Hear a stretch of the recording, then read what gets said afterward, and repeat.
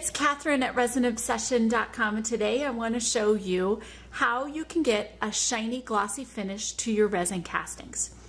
Now what I've done is made some resin castings with an inexpensive silicone mold, and this is actually a mold that's designed for ice cubes, and you can find them at the dollar store.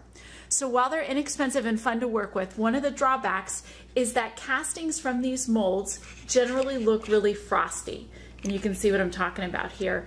When you look at it from the side, it's really kind of hard to see the sticker in here. You can't really see the glitter behind it. And so this needs to be finished in some way for it to look shiny and glossy.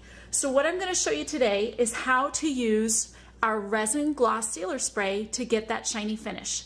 Now, because this is an aerosol product, I'm going to be taking the charms outside and applying the sealer spray, and I'm going to be doing two a little differently. One in a couple of just really light, quick coats, and then the other in a thick coat. And I'll show you why you want to do one over the other when we're done looking at them. So let's head outside.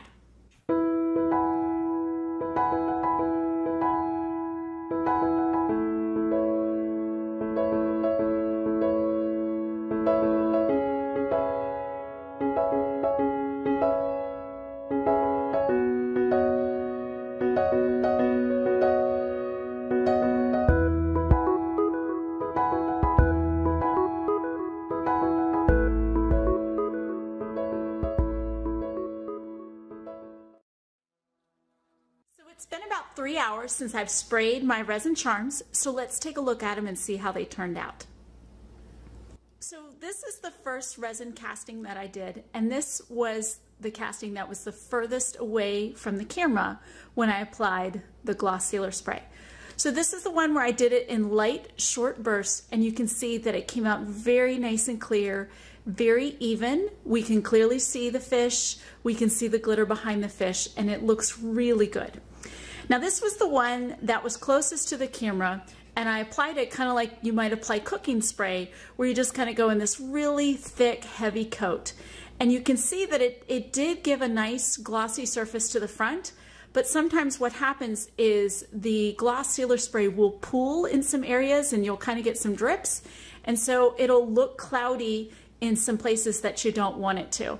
And I know it's really tempting when you're using this gloss sealer spray to put it on a really thick coat, but sometimes that's what happens, especially in humid areas like here in Florida. Now, just for comparison's sake, I did keep one of the charms uncoated just so you can take a look and see how they did. So,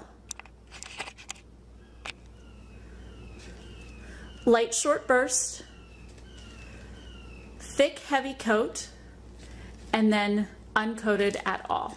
So if you have any questions about the gloss sealer spray or anything with resin, stop by resinobsession.com. We've got a blog and jewelry making forum, and we're happy to help you with your resin casting questions.